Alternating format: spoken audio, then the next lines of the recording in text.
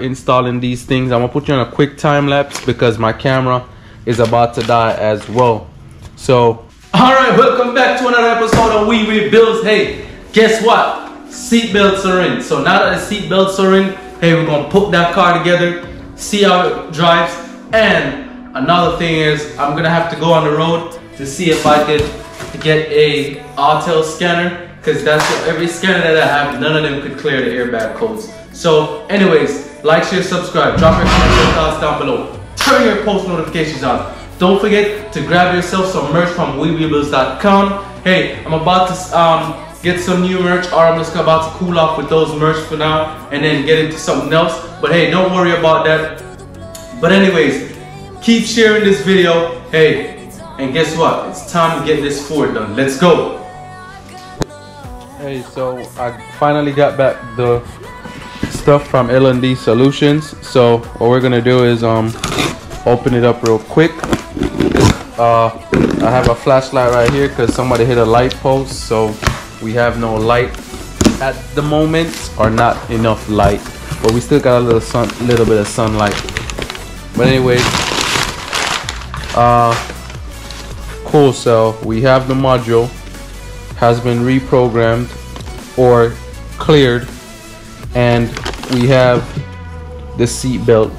So you remember how the other one was just a straight piece, metal piece. So now they put this plastic piece over it, and I guess the seat belt's good. So what we're gonna do is I'm gonna set up the light inside of the car, see if I could start installing these things. I'm gonna put you on a quick time lapse because my camera is about to die as well. So, but I got this from them, so you know, you could give them a shout out. You could, you know, let them know that We Rebuildz sent y'all. So anyways, let's start putting all these parts in the car and see how it goes.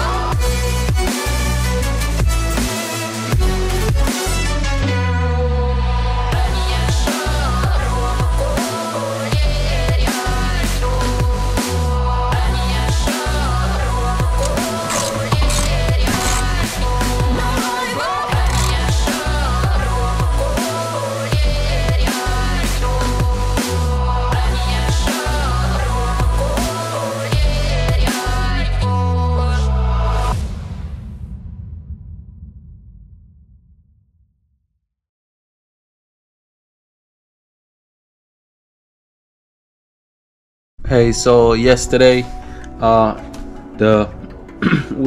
saw that we put everything together and we still have that airbag light.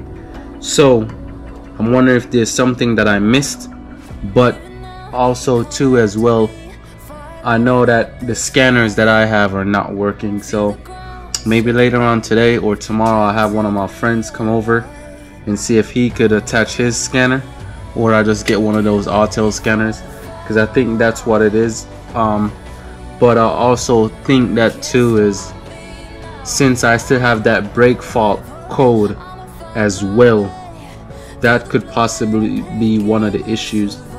So since I've already got the module reprogrammed, I'm hoping it's not one of those one-time modules that I have to get a new one. I'm hoping that's not the issue, but if it is, then we're gonna have to do all of this over again. Because what I'm thinking right now is that I could just start putting back everything together right now, the whole interior together, and then just call it a day and then see what will happen.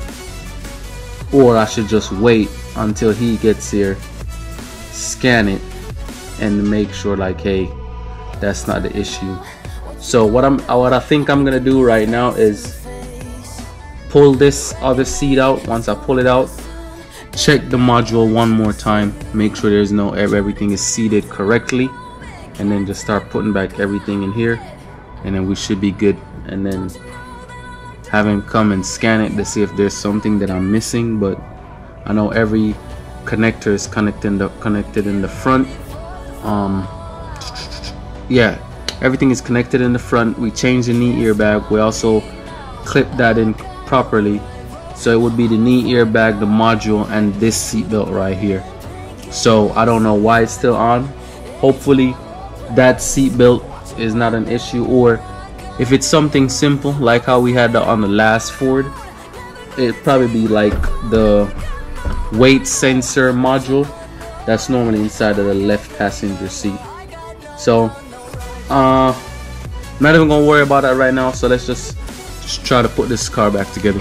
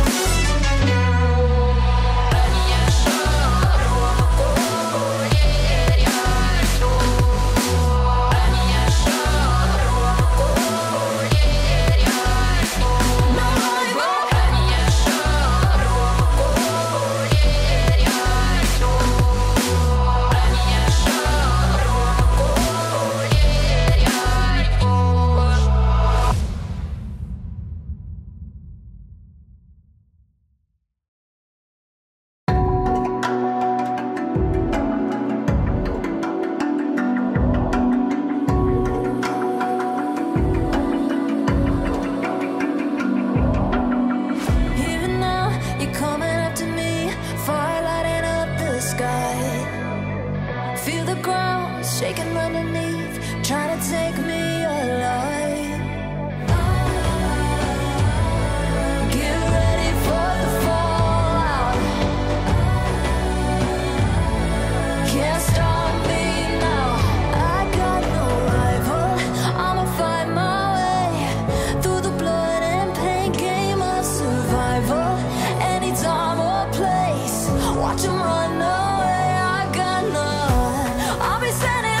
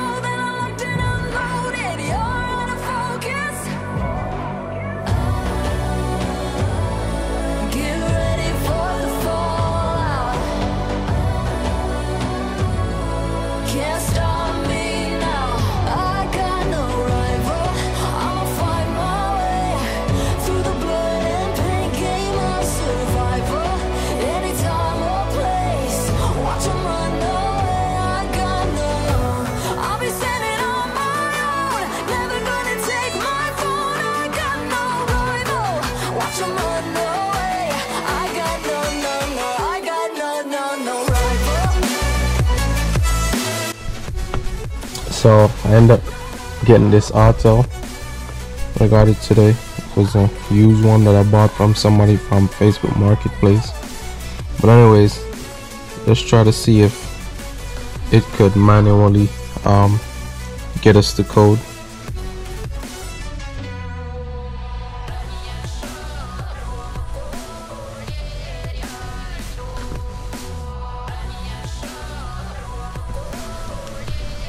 So I think this is the VIN. Hold on, let me check just to make sure.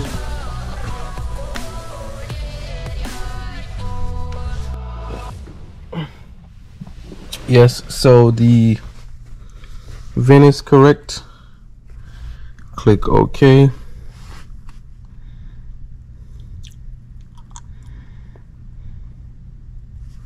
And the guy that I bought this from, it's actually updated to everything. So let's do vehicle 1.5.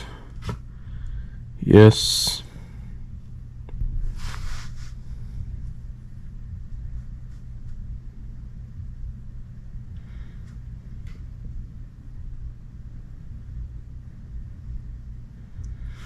Alright, so what we're gonna do is diagnose, auto scan, and see everything that's wrong. See all the codes come up and see if we could figure out this little guy right here, that airbag light and this ABS light. So when it's finished scanning, I'll turn the camera back on. Alright, so it's literally just got done. So now these are all the codes that's on it, every single. So basically we got a TCU code, 2 faults, HVAC 3, and all of that. So power module, anti-lock brakes, and all that. So we're gonna do a quick erase and then see what codes come back.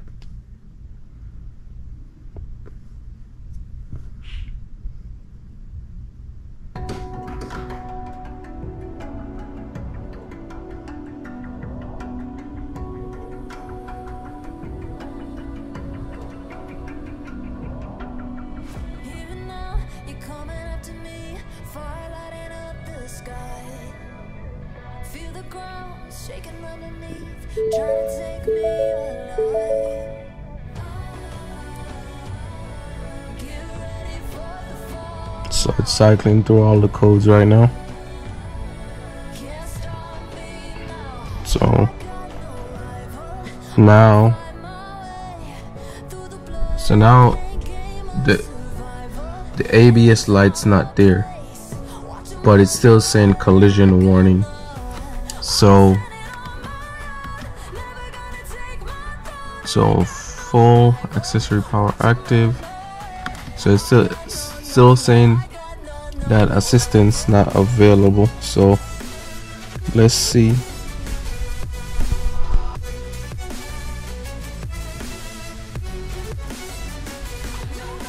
Alright, so restraint module. So let's see what's that.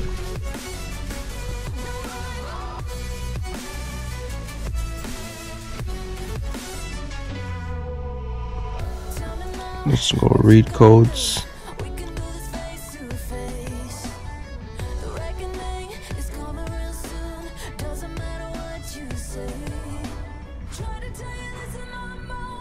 I'm hoping it's not the airbag module because we just fixed back everything in the center console. I'm praying that's not it.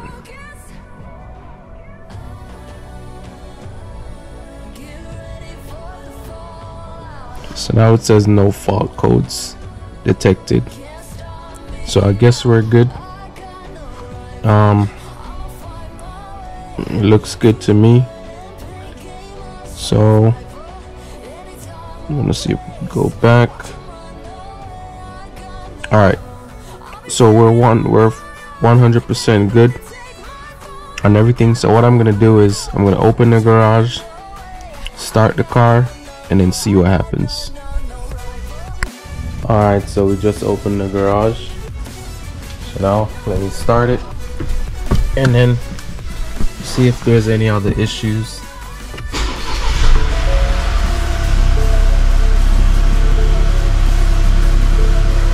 So pre-collision assistant not available. So that's still there. Everything else is good. So I'm gonna try to see if the parking brake works.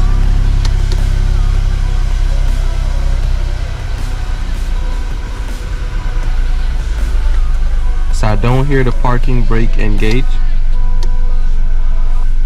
So that's probably why. Okay, so it does engage. So now I hear a parking brake went up. Okay, so I was doing the wrong thing. So that works now. Auto start switch deactivated. So, and then you can activate it if you wanted to or whatever. So that's good. The steering wheel feels much lighter now. So now I know that's done. I think the car is fully out of limp mode or from clearing all these codes. So the only thing we need to worry about now is just basically putting back the front of the car together and getting some Freon in it. So I want to see if there's anything else I could do with this auto scan. So I'm gonna see if I could clear. Well, we could reset the engine oil now, because see what are the hot functions, because the engine oil we changed the engine oil a while back, so we could reset it. So it's a manual reset and basically tells us everything that we need to do. So I'm gonna do that, but I'm gonna do that off camera.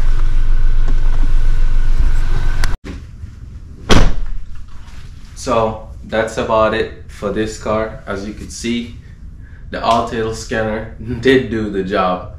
So yes, I only end up paying, I think, $400 for the all-tail scanner. The guy said he was trying to sell for $550. I asked him, hey, I only have $400 currently at the moment. So he worked with me. But I mean, hey, the tool worked. I'm happy it did. Now the codes are cleared. Now now I know, okay, I can finish the rest of the things. So in the next episode, we're probably gonna figure out what we're gonna do, because what you could see right here is I have the green hood on. So I have the green, not the green, I have the gray hood on the car and the blue fenders. So what I'm probably gonna do is, since the fenders on the other one for this side is pretty beat up, what I'm thinking of doing first though is kind of have everything put back together a little bit, and then see if I could just put on the gray fenders for now, just to drive it around and test it to make sure everything's good, and then get it ready for painting. So just to do that for now and get it ready for painting, and then once this thing is done painting, then this car is done 100%. Then we just gotta drive it, test it, see if any hiccups come, anything mechanical, and then we could just solve it from there. But I mean, I'm happy that that scan tool worked out for me, because if it didn't, I was really worried if I should end up getting a Harbor Freight scanner, or why any of my scanners weren't working. But I realized every other scanner that I have is not up to date to this current year. So this is a 2021, and the guy that I got the scanner from, he looks like he has it updated all the way till 2025. So I mean, it gave us a big help to push on this. The only fault code now I gotta worry about is that pre-collision fault code. So I don't know if it's a code that's stored immediately inside the computer or what, but I mean, now I know, okay, that has been done. All the codes have been cleared. The airbag codes, that was my biggest one, because I hate driving around with that. So now I know the parts car is getting out of here. So if you need parts, hey, just hit me up in the description below on Rebuildz at gmail.com. Hit me up on Instagram or TikTok or anywhere. Hey, if you need parts, let me know. We can work out a deal on something, because I'm not gonna charge a whole bunch of money, because I'm trying to get rid of some of these parts. Or what I'm probably gonna do is end up junking this car, because I don't need the rest of the parts anymore. once I'm done setting up this car. But anyways, like, share, subscribe, and drop your comments and thoughts down below. And don't forget, check us out on Rebuildz.com. Just hit up us, just come check us out on all social media links. We have plenty of stuff going on. As you know, this build is about to come to an end, because once everything is fit up and it's painted, that's it. This build is 100% done. And then we're gonna move on to something else. I have something, you know, new coming. So if some of y'all know, you will see it around the garage right here. But anyways, stay positive, stay motivated, and I'll catch you in the next one.